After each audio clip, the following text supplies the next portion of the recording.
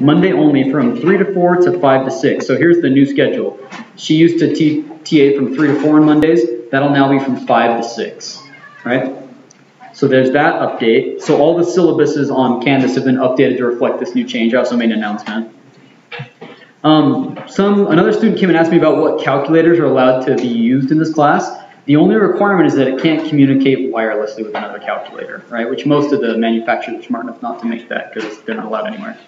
That said, you should be using a calculator that has a solver on it, right? I get the number one comment I get from people who are thinking about engineering but are like a little bit turned off. They're like, well, I'm just not very good at math. I'm just not very analytical. It's like, I don't care. You don't have to be, right? You really don't have to be. Nowadays, we live in an age where software and computers do all of this for us. So, for example, I'm using the same TI-89 since I've had since high school. And if you don't own something TI-89 or better, I'd make a plea for you to buy one. It's $150 or something. You're going to spend $4,000 this semester on tuition. And this will make your life so much easier. It can do derivatives, it can do integrals. Even better, it can do derivatives and integrals with units, right? So if you take the derivative of an energy with respect to time, it will give you the right...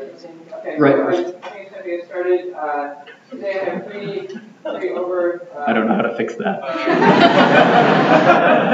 I don't even have any idea. Is there like a...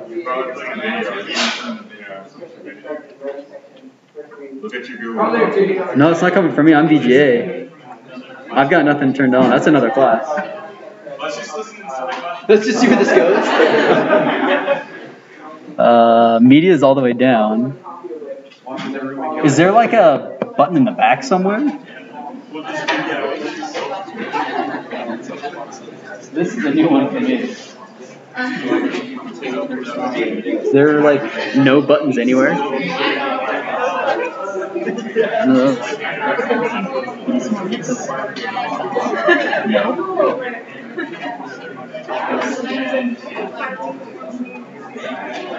Can you see if that's coming from next door? Alright, I have no idea where that's coming from. We will get to the bottom of it. Or maybe Emily will. Thanks, Emily.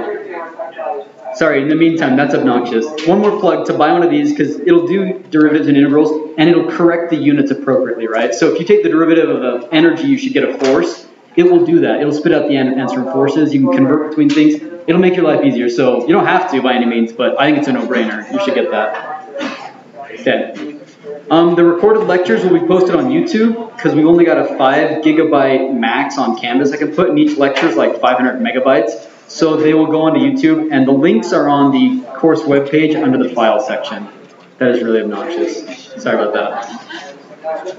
Okay, and then one student found a problem with the book. One of the equations in the book needs to be corrected. Equation 16.17 should look like this. They have a problem where they have that as a 2. That should actually be a 1, right? So should not be a 2, it should be a 1. That's equation 16.17. So we're leaving the... Oh, it's somebody else's microphone. That's interesting. How is my mic... I turned off my microphone volume. Can you hear me okay without that? Yeah. If I talk loud? Yeah. I will talk loud. That's much better. Okay. All right, fair enough. Okay, so let's talk about the learning objectives for today. We left off last time. We decided that there's 2 driving forces in the whole universe. There's entropy and there's enthalpy. Somebody remind me what was what? Harrison, can I pick on you? Do you remember what was what? Entropy is speed change. That's enthalpy. Enthalpy. Yeah, that's enthalpy. And what was entropy? Entropy is everything's tendency towards disorder. Yeah, it's quantitatively, if we could assign a number to it, and chemists have figured out a way to do that, it's how much disorder is present, right? So that's our 2 driving forces. We know that things want to be disordered or ordered. Disordered. And things, generally speaking, want to be exothermic. They want to give heat off for it to be spontaneous. So there's these 2 things. We're going to introduce a new concept called Gibbs free energy as a unifying energy that accounts for both of these. And that's the one that we really need to care about as engineers. I'll talk about the even Gibbs free energy. Let me figure out it's my microphone. It's picking up somebody else's classroom. So I just turned my microphone off. And we'll talk loud. Okay?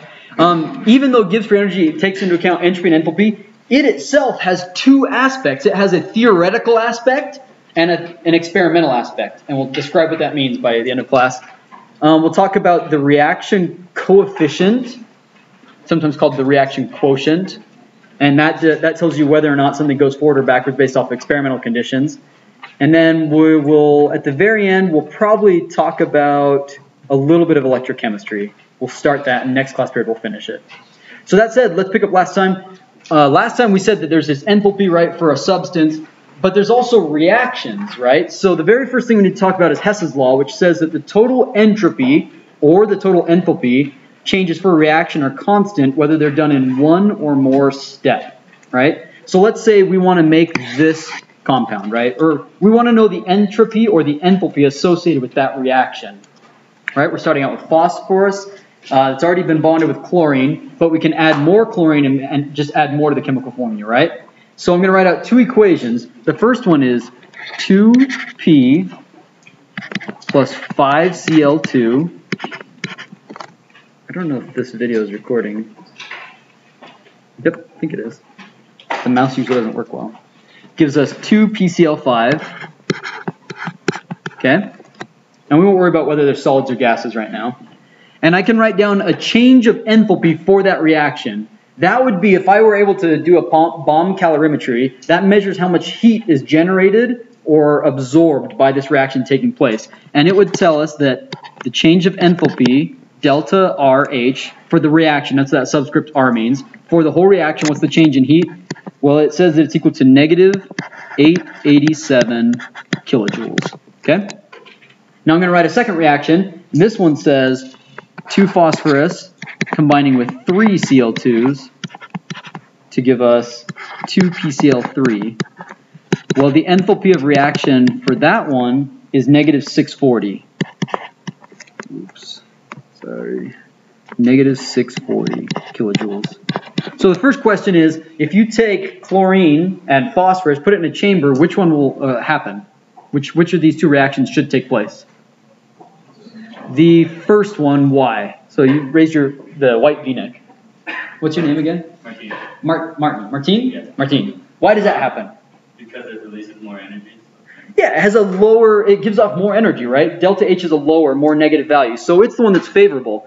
Now the question is, how could I use these two reactions to figure out the change of enthalpy for the one that's circled, right? How could I use those? How could I combine those two? Any ideas? So Danielle did this, which I think means switch one of them. So switch the bottom one, and then when you add them together, let's do that. So let's switch it first. Let's change the color. So then we say 2PCl3, 3Cl2 plus 2P. What do I have to do to the enthalpy of the reaction? It's got to become positive, right? Meaning if that reaction goes forward, as it's written up here, it's going to give heat off. And if we write it in reverse, it has to absorb that energy. So switching the sign should make sense, right? Now if I add these two together, these go away. That turns into 2. And we're left with, if we add these up, let's change color again. We've got 2P. Oh, sorry, the P's cancel as well. Okay. We've got 2PCl3. What's uncanceled? 2 chlorines, giving rise to 2 PCl5.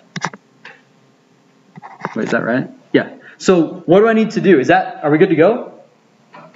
No, it's double the amount that we actually want. So I need to divide that by 2. So if I were to take the sum of these things, what is, somebody with a calculator, negative 887 plus 640? Negative 247. Negative 247 equals negative 247 kilojoules, right? But since we need to divide that by 2, we also divide the enthalpy by 2, right? So by the time we do one more step, we say PCl3 plus Cl2, giving rise to PCl5. That equals negative 123.5 kilojoules. Okay, this makes sense? That's Hess's law. It says if you want to figure something out and I give you a bunch of steps, if you can rearrange those steps, switching it makes it negative, multiplying it multiplies the enthalpies. But if it adds together and you get the right reaction, then you can do those same steps to the enthalpy values and get the right enthalpy for the reaction. Okay? Therefore, is this reaction favorable? Yeah, this one's favorable as well. Okay, so where do these values come from? Well, there are tabulated values that exist for standard enthalpies and entropies of formations for compounds. So we can use those values to write out entire reactions. Up here I gave you a value for the reaction, but what I'm telling you right now is that there are tables where every one of these individual things are tabulated, and we can calculate for the whole reaction as well. And they're not so bad to do. I'll write out the equation in just a second. Where do you find them? There's lots. You can just Google thermodynamic enthalpy table, enthalpy of formation, entropy of formation. There's a couple here that I've found that are pretty good. They're pretty exhaustive, actually. Like, a lot of materials are here, kind of alphabetically, right? There's another one on Wikipedia that's not bad. Something to have in mind, the enthalpy of formation, delta H naught F, that's the enthalpy of formation. Those 4 letters are 4 different things. Delta means that something happens. It's the change, right? So the change in enthalpy, which is what we want. F means of formation, and the naught means under standard conditions. So 1 atmosphere and temperature of 25 degrees Celsius, right? That will be 0 for all elemental substances. Why? The reason it's 0 for elemental substances is because by definition that's the change in enthalpy as you form this compound from its elemental constituents. So if you're going from elemental constituents to elemental constituent, the same thing, there's no change in enthalpy. So the change is by definition 0. Okay? So if I ever give you a question where you have to calculate change of enthalpy for a reaction, and I don't give you, say, oxygen, O2 gas, you can just say that's 0, because O2 gas, that's elemental oxygen, right? Entropy also can be defined, and those exist as well. So let's do it. Let's do it for this example. We're going to take nitrogen gas plus hydrogen gas, and we're going to form ammonia, right? So first off, how do we add these things together? For a reaction, you need 2 formulas. The first one is this, that the delta R H naught. So that's the change in enthalpy for the reaction, and naught means under standard conditions, right? Is going to be equal to the sum of delta H naught of the products minus the sum of delta H naught of the reactions. And then the same thing, but for entropy, delta R S naught is going to be equal to the sum of delta S naught. Same thing. Products minus reactants for both of them. Okay, make sense? Fair enough? So how do we do it here? Let's assign values first. If you for some reason couldn't remember that nitrogen's 0, I wonder if these tables will even say it. Yeah, N2 gas right here. What is its enthalpy of formation? DHF naught. It reminds you that that's just 0, right? So let's do the first one. Let's say delta. Let's change back to green. Be consistent. Delta RH. That's going to be equal to products minus reactants. So we look up ammonia first. NH3. NH3 is right here, and it says for 1 mole of ammonia, it's negative 46.11 kilojoules per mole, right? So negative 46.11 kilojoules per mole. So that was for 1 mole, but how many moles do we have in our reaction? We've got 2, so you got to multiply that by 2, right? Times 2 moles, right? So the moles cancel, and we're just left with an energy, okay? Then we're going to minus our products, or sorry, our reactants, excuse me. So we know that nitrogen is 0, and what about hydrogen? It should also be 0, right? So 0 plus 3 times 0, that gives us our total value for the delta, the change in enthalpy for the reaction of ammonia, okay? So that's not so bad. It's just going to be what? Negative almost 100, right? Any questions on that?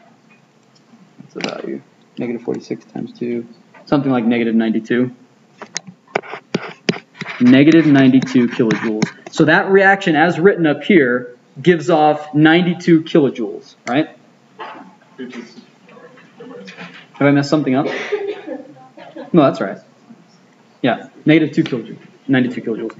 Okay, how do we do it with entropy? So, question, does entropy also have to be 0 for elemental substances? It definitely does not, because even though a gas is in its elemental state, if it's a gas molecule, right, like H2 and N2, they still have entropy. They still have a lot of disorder associated with them. So in this table, you'll find that the S naught value is not 0 for nitrogen. In fact, it's a large number because it's a gas, right? So we do the exact same thing, but now for entropy, let's write it out. gosh, what have we done? Okay, so for entropy of our reaction, change in entropy is going to be equal to, we look up ammonia. Ammonia is 192.45. It's a positive value. 192.45. Is that kilojoules? Kilojoule, or sorry, that's joules per Kelvin mole. Because the units of entropy are joules per K, and that's per mole. We're going to take that and multiply it by 2, right? Now we have to do nitrogen, which is 191.61. 191.61 joules per K mole, and then plus 3 times whatever hydrogen is. Let's look it up. Hydrogen, we just passed it, is 130.684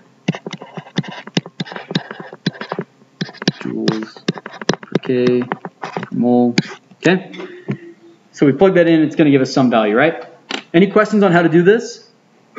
So if I gave you a table like this on an exam, and I wrote out some formula just like the formation of ammonia, I could ask you to calculate enthalpy and entropy and tell me whether or not one is, are they both driving forces, or is one actually retarding the formation of the products? And to do that, all you have to see is this change, is entropy, the net change, growing in entropy? Does entropy get larger? And does the reaction give off energy? Those are the two things that we're going to be looking for.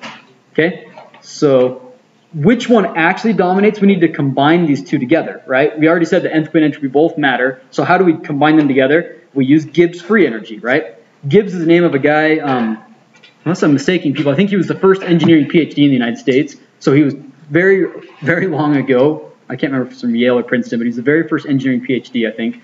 And he's sort of the father of thermodynamics. He did a lot of work in heat and energy, and so they named this variable after him because he realized that both those values had to come together. It is given by G equals H minus TS, right? H is enthalpy. That's not the change in entropy, right? Or enthalpy, that's just enthalpy. And S is entropy, not the change in entropy.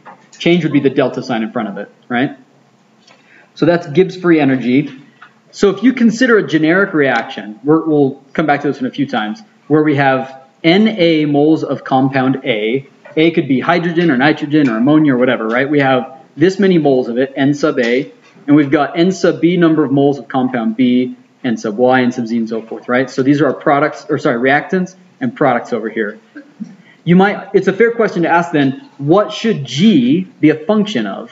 Well, we know that the same things that entropy and enthalpy are a function of are going to be involved, right? We know that enthalpy equals U plus PV from last class, and we know that now G equals H minus TS, so we could rewrite that as U plus PV minus TS, right? So all of these things are going to be important, so temperature and pressure, but also the number of moles present also change the free energy. What does this mean? It means that if this reaction goes forward, this number of moles is going to go down, this one's going to go down, this will go up, and that will go up. And if we did that at constant temperature and pressure, then neither of these things would be changing, T and P, just the number of moles would change, and that would influence the total change in free energy, okay? We'll come back to that when we talk about phase diagrams, but basically the concept is this, that change in free energy, we're going to write out with the partial D, so the partial derivative of free energy with respect to temperature. If we hold pressure and the number of moles constant for all the different substances, then we get negative S dt. And if we take the partial derivative of free energy with respect to, now this time pressure, holding temperature, and the number of moles of each component constant, then that is V dP. We'll come back to that. This will be really important in the next chapter. So how do we change the free energy as Na and B and Y and NZ change? We need to introduce a new concept for that. It's called the chemical potential, or the partial molar free energy. Partial molar free energy just because you take the partial derivative of free energy, but with respect to the number of moles of each of these components, right? So that's called chemical potential. So dG/dN, if you hold everything constant except for Na, then you get the chemical potential of species A. And you could do this for species B, species Y, species Z, okay? Every one of those is going to have a chemical potential. in terms of how do you describe it, if somebody asked you at the end of the lecture class today, what is chemical potential, we'd all sort of shrug our shoulders and say something about a derivative and some number of moles maybe. An easier, more intuitive way to think of it is, what is chemical potential? It's the change in energy of the system if I add or remove one of those components, right? I've got a vessel that has gasoline and oxygen in it that can combust, right? So how does the free energy of that system change if I take out 1 mole of oxygen? That would be the chemical potential of oxygen, right? Assuming everything else stays the same, okay?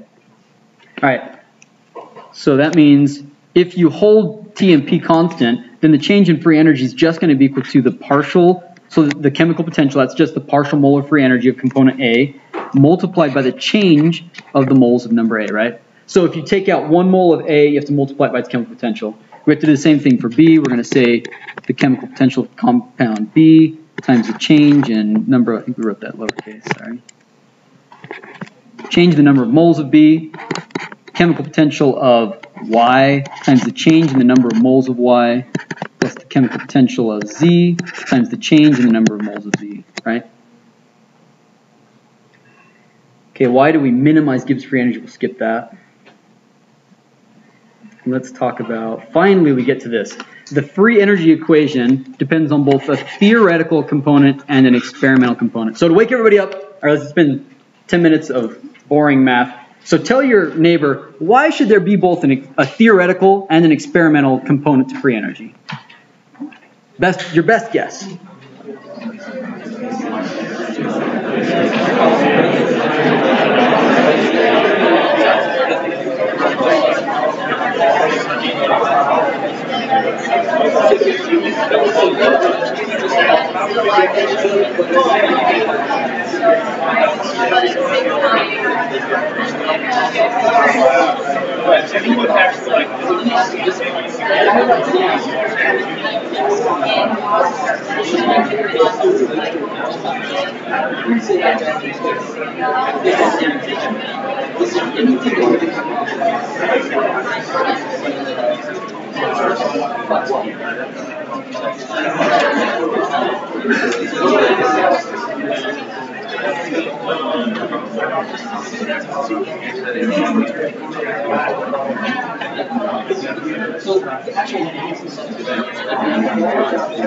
Okay, so I don't know what your neighbor and you guys came up with. Anybody feel brave and want to answer this one? Or at least take a stab at it? What do you think, Matt? We use both so that it can kind of bring it to the middle so that one side doesn't skew it to one or the other. Yeah. I saw another hand over here. Was it Jackson? Jake? Jake. You'll never have exactly standard conditions. Okay, for one thing, temperature, right? Non-standard conditions, right? So the theoretical values, these all, like if we go back to our table, these are at 298.15 Kelvin, right? If you do your reaction at 350 Kelvin, then these are all now off, right? So you need to account for that. That's one reason. And then the other one was what Matt said, meaning, if I understood you, that there's like an equilibrium, that as you're going to move forward and backwards from an equilibrium. And those are the two exactly right answers. First one is you have to account for temperature, right? And the second one is you have to account for how much of your species are actually present. As I was telling this guy over here, remember your name? Jared. Jared. I was telling Jared, I could write down the reaction for gasoline plus oxygen yielding CO2 and H2O. And we know that that's exothermic. We know it happens because we do it in our cars all the time. So you'd say that reaction will go forward. But there's a scenario where that reaction won't go forward. Like, for example, what if there's no oxygen present in the vessel? It doesn't matter what the paper says. If there's no oxygen present in the experimental vessel where this is happening, the reaction won't go forward, right? So it takes into account the number of moles present. So our equation right here has two components. It has the, let me change this. Oh gosh. Oh, what have I done? Making it worse. Okay, we have the experimental, which I'll do red. That's this part right here. And then we've got the theoretical, right? So the total change in free energy for a reaction, not the change in free energy not, which is at standard conditions, just the total free energy of a reaction depends on what it should be under standard conditions. This is basically as it's written on paper, knowing nothing about what's in the research vessel, and then plus RT natural log Q. Q is the reaction quotient, and that basically says what's actually in the vessel, how much of the different materials are present, right? You need both of those things. You can't just do one or the other. You need both of them, okay? So where does this come from is a fair question. We'll get to that in just a second. First, let me write out what Q is. What is our reaction quotient? Anybody seen this? You have to take Gen Chem 2 to see this. Anybody have seen this? Martin or Simone? The concentration of your products raised to their stoichiometric coefficient divided by concentration of the reactants. Reactants. Yeah, it's products over reactants. So Q is going to equal products over reactants. And then he said something else. Sorry, that's bad handwriting. That it's raised to the number of moles, right? So if we go back to our generic expression, we'd say that this is Y, whatever Y is, ammonia gas or whatever, raised to the number of moles of Y, right? And then Z multiplied by Z raised to the number of moles of Z. That's our products. Our reactants were A raised to the number of moles of A times B raised to the number of moles of B. Okay? So that is how you calculate Q, the reaction quotient. So what would it be for our generic reaction? We just wrote it. Okay? Now we have to modify this. If some of the materials are either solids or liquids, we need to modify it, right? If they're gases, it's easy enough. You just you use the partial pressure, right? So for us, it would be the partial pressure of gas A raised to the number of moles of A times the partial pressure. Oh, I'm sorry, that's Z. Sorry to throw you off. Y and Z. Y, Z raised to the number of moles of Z. If they're all gases, then it's easy still. Number of moles of A, partial pressure of B, number of moles of B.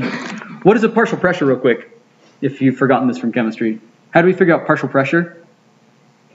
I didn't hear it. Partial pressure is just what the name suggests. In this room, what is the composition of air, real quick? What is air made of?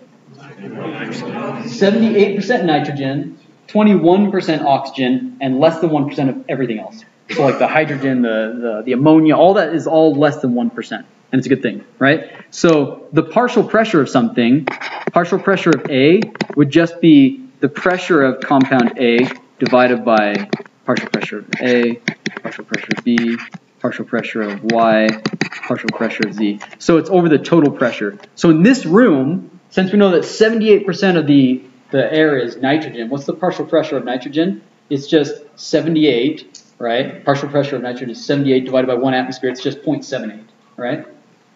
And it would be 0.21 for oxygen. So those PAs are different things in that equation? Over here, same thing. On the left-hand side, you've got PA equals PA over this, all that stuff. It could be the total pressure, whereas on the left, when you divide it by the, so this, I see your question. This here is total pressure. And this is individual pressure. Right? So if you had a vessel that's at room pressure, this is 1 atmosphere. If you had a pressure, if you're a chemical engineer and you're baking up something under high pressure, and you've got 10 pascals of pressure or whatever it is, if you know that 8 of those pascals correspond to something, but there's 10 total, then 8 over 10 is your partial pressure. Does that make sense? So, yeah. Fair enough? That makes sense? Are there questions about this still? So that's your partial pressure. So writing out the reaction quotient for this reaction up here that we just did would be simple. What would be the reaction quotient for this one right here? Somebody want to take a stab at telling me what to write? So Alec, can I pick on you? What would be the reaction quotient for this reaction? We'd say that Q equals, it's going to be products over reactants. So it'd be, they're all gases. So we're going to say what? Partial pressure of which one first? Are you Allie? Yeah. Yeah. Okay. I wasn't sure if you were looking at me or not. Yeah. It'd be the partial pressure of partial pressure of ammonia. Do we have to raise it to anything? This has got to be squared because there's 2 moles of it, right? And then what's this divided by? The partial pressure of nitrogen raised to the first power times the partial pressure of hydrogen raised to the first power. That's it. That's all it takes, right? So that's not so bad to do. So if you could actually monitor the partial pressure of gases in a reaction, you could tell what Q was. And once you know what Q was and the temperature, coming back down here, all of a sudden we can say whether or not a reaction happens, right? Does this reaction happen? Well, it'll depend on whether it should happen on paper. That's the delta RG naught, the the free energy of formation under standard conditions, plus temperature, plus Q, right? And it will know whether it actually happens. It gets a little bit trickier with solids or liquids. It actually simplifies it, but something more to remember. How it changes is that there's no partial pressure of a solid, right? Right? Yeah, question? Is it Kylie? Kylie. I just had a question on the equation with your PA equals PA over total pressure. Yeah. What does P sub A refer to? Because it seems like, you know, you can have like P sub A equals P sub A in the equation, but I think I lost. I should be changing it. I should say the pressure of A, right? Let's call it pressure A. We'll just do uppercase like that, right? And then P sub A is the partial pressure of A. Okay. Does that make sense? So what is the... So these again would be, let's rewrite it. Sorry for the confusion here. PA plus PB plus PY plus PZ, where that's just the pressure, whatever the value is, whether that's at atmosphere or whether that's in a reaction vessel or under vacuum, doesn't matter. It's just the actual value of what pressure that gas is exerting on its system. Okay. From chemistry, how do we calculate the pressure that a gas exerts on its system if we know how many moles of it there are? We use the ideal gas law, right? So which tells us that PV equals nRT. So if we know that the total vessel has, say, 800 pascals of pressure, or some number, right? That's our pressure. If you know that it has some volume, it's 1 liter, for example, and you know gas constant and temperature, you can calculate how many moles of gas must be present, right? So if you have 3 gases in a vessel, and you know the exact number of moles of each of those and the temperature, you can figure out what pressure it should exert on its chamber, right? And this is actually a pretty good ballpark estimate. In the real world, the ideal gas law needs to be replaced by non-ideal gases because gases aren't perfect all the time. And so if you take PChem, you'll learn a lot about that. But for our class, ideal gas law is not a bad way to start. If I say that there is 1 mole of gas in a 1 liter vessel at 300 Kelvin, what's the pressure that it's exerting on its walls? You'd say, you'd do ideal gas law, you'd spit out P equals whatever that is. If I say, in addition, there are half as many moles of this other substance, what's the pressure of it? And then finally, what's the partial pressure? You would just say pressure of component A divided by the total pressure. That would be partial pressure of A. Pressure of component B divided by the total pressure, that'd be the partial pressure of component B.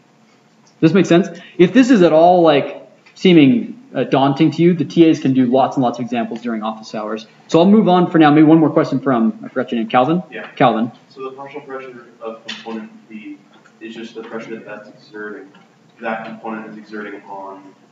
The pressure that it has. Like it's going to have some chamber, right? In this room, the chamber is just the walls of this room, right?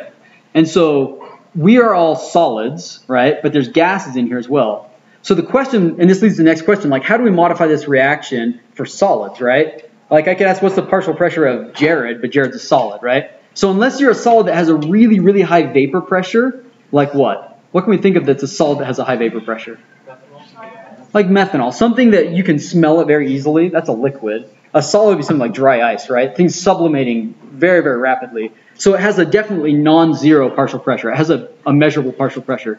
For most solids and liquids, we can say that the partial pressure is 1 compared to everything else, which makes our reaction easier. What does the reaction quotient become? Well, if A and Y were both either solids or liquids, we just replace them by 1 instead of writing out their partial pressure. That makes our life easier. It means it's 1 raised to the ny times partial pressure of Z raised to the nz.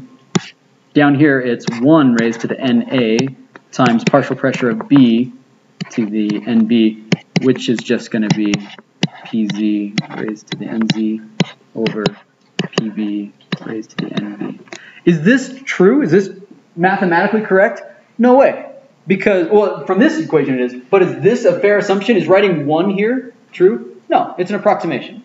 Every solid and liquid is going to have some vapor pressure, right? We're just going to assume that it's very, very small compared to the gases present.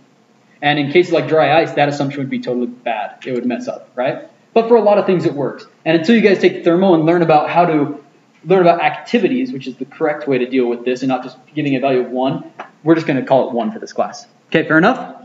So if I give you a reaction, look at the subscript, right? Go back to our ammonia synthesis. These are all gases because it's got the G as a subscript. So you say, great, I have to know the partial pressure of all of these things. If for whatever reason ammonia was a solid, then you wouldn't need to know the partial pressure of ammonia, right? You could just use 1 for the activity, right? So where does this expression come from? Well, we'd like to know the change in free energy as you change either pressure or temperature, right? So if we go back to our ideal gas law, PV equals nRT, right? If we assume it's isothermal, so there's no change in temperature, that means that one goes away. There is no DT if there's no change in temperature. All we have to worry about is the change in pressure, right? So rearranging this equation for pressure, we say that pressure is equal to nRT over V, right? And therefore, if we say that, well, dG equals V dP, and we just solved for an expression for P over here, right? We can take the derivative of that, right? And all of a sudden we get that dG, dG, if we take the integral of this side, we're just going to get energy. Over here, we're going to take the integral of nRT over P dP, right? Everything can come out of this integral that's not P, so the N, the R, and the T, and we're left with just the integral of 1 over P, which has a solution which is natural log of P, right? So that's where, so this equals nRT natural log of P. That's where this RT natural log of Q is, right? So that's where this natural log thing comes from. It's just literally just it's a simplification from the ideal gas law, okay? All right, we already talked what's in air. It's 78% nitrogen gas and 21% oxygen gas, and then less than basically 1% of all else. Right? Fair enough? Okay, so now that we've got delta G for a reaction, the change in free energy for a reaction, all of a sudden we can figure out whether or not something happens or not for a reaction. We've got 10 minutes left. Emily, stop me at 5 minutes left and we'll do the demo, regardless of where I'm at. Okay? So real quick, let's figure out, we don't have clickers yet. The software's still not working. Hopefully we'll get that fixed soon. But tell me whether or not this reaction should happen if delta H is negative and delta S is positive. Should the reaction be spontaneous or not? How do we know that? Well, we've got delta H minus T delta S. That's what delta G equals, right? So if delta H is less than 0, right, and delta S is minus a positive number, then this has to be a negative number, right? So this delta G must be negative. If delta G is negative, that means the free energy for that reaction went down. If it goes down, then energy got lowered, therefore the universe is happy. It says that reaction goes forward, okay? So this definitely goes forward. We'd say yes, definitely goes forward. What about the next one? This one, it's endothermic, right? So that's a positive value here, minus a negative entropy. Minus a negative is a plus. So this under all temperatures is going to be positive, right? So no, definitely not. What about the next one? This time it's endothermic, but the entropy increases. Will this one go forward? It's going to be plus minus a plus. So will this one go forward? Raise of hands, yes. Raise of hands, no. Raise of hands, it depends. So what's it depend on? Just depends on temperature, right? So this is, for example, ammonia. Ammonia is endothermic, right, at high temperatures, but because it produces entropy, it goes forward, right? Because it produces entropy. Okay? So it depends on temp. At high temp. And then the other one is going to be the exact opposite. It's going to be negative minus a negative. And this one is just the opposite at low temp. Okay, fair enough? So just like enthalpy of formation and the entropy, the Gibbs free energies are also additive, can be reversed, they can be calculated from constituents. So if we go to our table, this last column, this is the change in free energy of formation of all these things. So just like we do with Hess's law for entropy and enthalpy, we can do that with free energy as well. Okay? Okay, we are almost there. So should we do it for this one? Let's calculate the change in free energy. We've got 5 minutes left. and then we'll switch to do the demo, and we're pretty much on schedule. So let's do it for this one. This is sodium carbonate, NaHCO3. So let's see if we have that. Look under sodium. It's not here. Is it by S? They don't do it by the letter. Oh, they do. Sodium, not here. Na2CO3, that's close. Do I have the values? I don't have the values for that one, do I? We'd have to look up the value. It's not here. Maybe it's on the other one. We'd have to look it up. NaOH is going to have it. NaOH it's got all the values for as a solid, right? And then CO2 it's going to have the values for sure. So if we had the last one, it's not listed on this table, we could solve this problem, right? So I'll have the TAs actually work through some examples of those for sure. Okay? And there's some on the next homework for sure. So if delta GR for the reaction, delta RG, right? The change in free energy for the reaction, I'll remind you one more time, is delta RG naught. This is the theoretical component. That's the formation at standard temperature and pressure, plus RT, natural log of Q, right? This is the experimental, right? If the overall value here is negative, then a reaction takes place. It happens, okay? How would we write the reaction quotient for this reaction? What would it be? Q equals what? Yeah, it's going to be the sodium hydroxide, and that's a solid, so it's just 1 raised to the 1 value, meaning we can just pretend it's not there, multiplied by CO2 is a gas, so it's going to be the partial pressure of CO2 raised to the 1, and then over just 1 to the 1. So in this case, the reaction quotient is just the partial pressure of CO2. So let me ask you this. If you have a chamber that's pure CO2, right, in terms of gas, there's no other gases present, it's just pure CO2, and then you've got these solids present, will this reaction go forward? It's pure CO2, will the reaction go forward? If it's pure CO2, then what's the partial pressure of CO2? 1, right? Products over reactants, right? So then you could write this expression, RT natural log of 1. What's natural log of 1? Yeah, 0. So that's a problem, right? So basically your experimental component is going to be limiting this reaction, okay? And that should make, yeah, that should make sense. You're not going to add more, basically, unless you have a very strong theoretical driving force, okay? All right, so the sign tells us if negative, spontaneous. If negative, spontaneous. And this is better than entropy and enthalpy because it combines them. That's the takeaway from this chapter. So if we were to start with excess CO2, the reaction will reach equilibrium. Okay, let's talk about equilibrium. Equilibrium is reached when delta RG equals 0. Does this make sense? So delta RG tells us whether or not a reaction goes forward. So if that equals 0, then if it goes forward or backwards, it has to go up, right? The delta G, when it's 0, it's at equilibrium, because if it goes, let's see, the change of energy for reaction, if it's not changing anymore, it's at equilibrium, because the energy of products going back to reactants and reactants going to products is equal to one another, right? So if you set that equal to 0, you can solve for what the partial pressure should be under equilibrium conditions, okay? Let's do this. Let's look up free energy of this compound. Free energy NaHCO3. Do we have this? NaHCO3. Okay, so they've given us entropy and enthalpy, and those are at standard conditions. So could we use those to calculate the free energy? Vote, raise your hands. Do you think can we calculate free energy from those entropy and enthalpy standard formation values?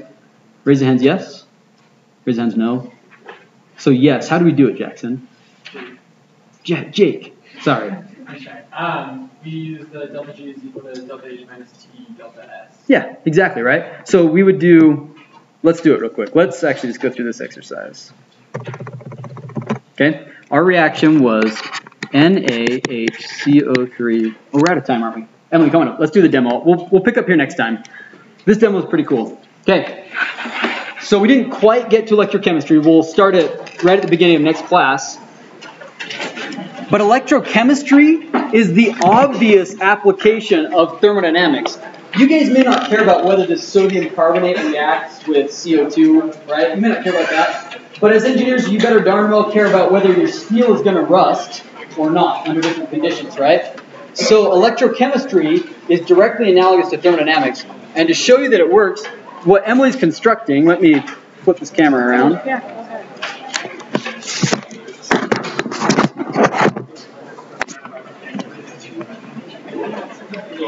What Emily's constructing here is what's called just a Daniel cell or a penny battery.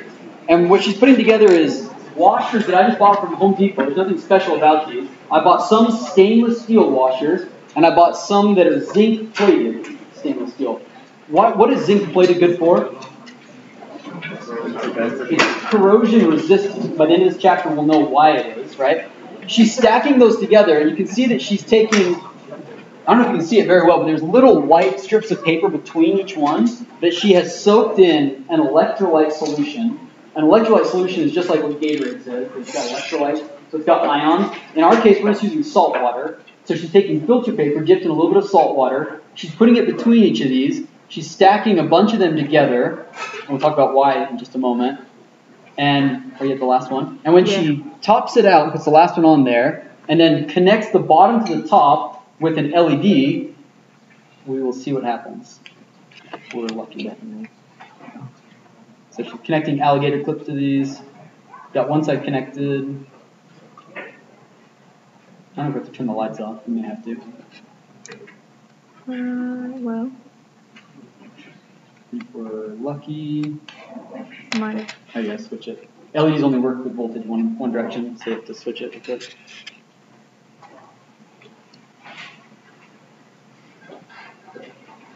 We should see just using regular metals that this LED will light up.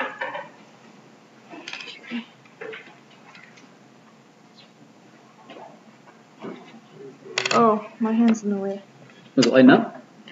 It was, but you couldn't see it.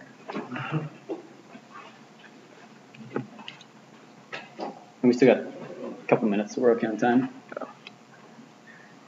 Let's get it going the right way. Can I help? Oh, see that lighting up?